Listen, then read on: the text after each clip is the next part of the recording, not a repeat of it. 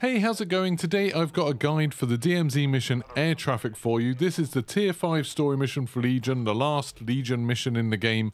If you manage to complete this mission, you get this blueprint. It's a Vel blueprint called Equites, and it, kind of looks alright, I guess. Even though the description looks pretty straightforward, there's actually a few kind of sneaky things about it that make this much harder, as well as some really bad bugs that we don't quite understand, but I'll show you what we had to deal with. So the mission asks you to call in the executive's aircraft from the air traffic control tower at airport, and then locate and destroy the plane. So first of all, you need to sort out a way to destroy the plane. Now annoyingly, javelins and peelers and things like that won't lock onto it, the plane just flies too high, so you need a SAM site to destroy it. A problem with that for this mission is that the plane is going to come in on a random flight path. It seems like it nearly always crosses somewhere near the middle of the map, but you have no idea which direction it's going to be. So basically you want to find a SAM site that's somewhere near the middle of the map and then capture that before you go over to the air traffic control tower. If you've got 2 people on your team or 3 people, then this is much easier because one person can go get the SAM site while the other person goes to the air traffic control tower. So when you've got your SAM site set up, then you need to get into the ATC, and there's a couple of different ways you can do this. The normal way is to use a key. It still makes sense to get up onto the roof of the ATC first, so you can climb up this ladder, go up this zip line, and then you can just drop down to the door and go in that way.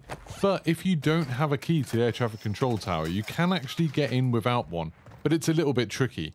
Hammy helped me do this today on stream. A few people in chat had told me that this was possible, but it does mean that you don't need a key every time you attempt this mission. So to do this, you just go up onto the roof as normal, then go to the north side and a little bit to the left, just stand where I am in the video. Back off right to the very edge, and then you want to hop and pull your parachute straight away and not go back too far so you can land on this piece of metal. If you land on it, you should be able to crouch slightly to the left and climb over this piece of wood and get in.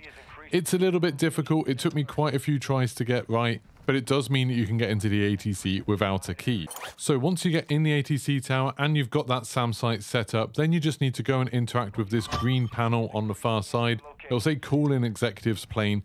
And now for the kind of hidden mission objective, it says locate and destroy the aircraft. That locate bit is actually important.